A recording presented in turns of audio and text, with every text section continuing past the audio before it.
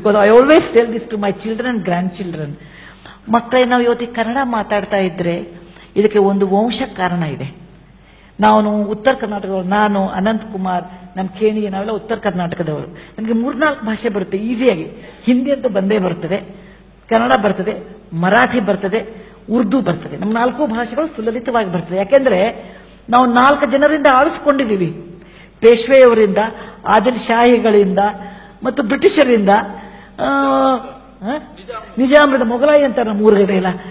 ಅದು ನಮ್ಮ ಪ್ರತೀಕ ಅಲ್ಲ. That is not a great thing for us. We are extremely adjustable. ಯಾಕೆಂದ್ರೆ ಇಲ್ಲ ಅಂದ್ರೆ ನಮಗೆ ಒದಿತಿದ್ರಲ್ಲಿ. ಸೊ ನಮ್ಗೆ ಏನಾಗಿತ್ತು ಅಂದ್ರೆ ಪರದಿಂದ ಆಳಿಸಿಕೊಂಡು ನಮ್ಮ ಕನ್ನಡ ಭಾಷೆ ಮೂಲ ತತ್ವಗಳೇ ಕಡಿಮೆ ಆಗ್ತಾ ಇತ್ತು. ಆದರೆ ನೀವು ತುಂಗಭದ್ರೆ ಆಚೆಗಿದ್ದವ್ರಿಗೆ ಬಹಳ ಪುಣ್ಯವಂತರು. ಯಾಕೆಂದ್ರೆ ನಿಮ್ಗೆ ಮೈಸೂರಿನ ದೊರೆಗಳಿದ್ರು. ಅದು ಸಾಮಾನ್ಯವಲ್ಲ. ಅಂದು ಅವತ್ತು ಮೈಸೂರು ದೊರೆಗಳಿರ್ಲಿಲ್ಲ ಅಂದ್ರೆ ಇವತ್ತು ನೀವು ಕನ್ನಡ ಮಾತಾಡ್ತಿರ್ಲಿಲ್ಲ, ಕನ್ನಡ ಸಂಸ್ಕೃತಿ ಇರ್ತಿರ್ಲಿಲ್ಲ, ದಸರಾ ವೈಭವ ಇರ್ತಿರ್ಲಿಲ್ಲ, ಅದಕ್ಕಿಂತ ಹೆಚ್ಚು ಕನ್ನಡ ನಾಡು ನುಡಿ ಅನ್ನೋದಿರ್ತಿರ್ಲಿಲ್ಲ. ಪ್ರತಿಯೊಬ್ಬ ಕನ್ನಡಿಗರು ನಾವು ಚಿರಋಣಿಯಾಗಿರ್ಬೇಕು ಮೈಸೂರು ಒಡೆಯರಿಗೆ. ಅವರಿಲ್ಲದೆ ನಾವು ಕನ್ನಡಿಗರೇ ಇರ್ತಿರ್ಲಿಲ್ಲ. ಇದನ್ನು ನಾನು ಮಹಾರಾಣಿ ಪ್ರಮೋದಾದೇವಿಯವ್ರಿಗೂ ಹೇಳ್ತೀನಿ.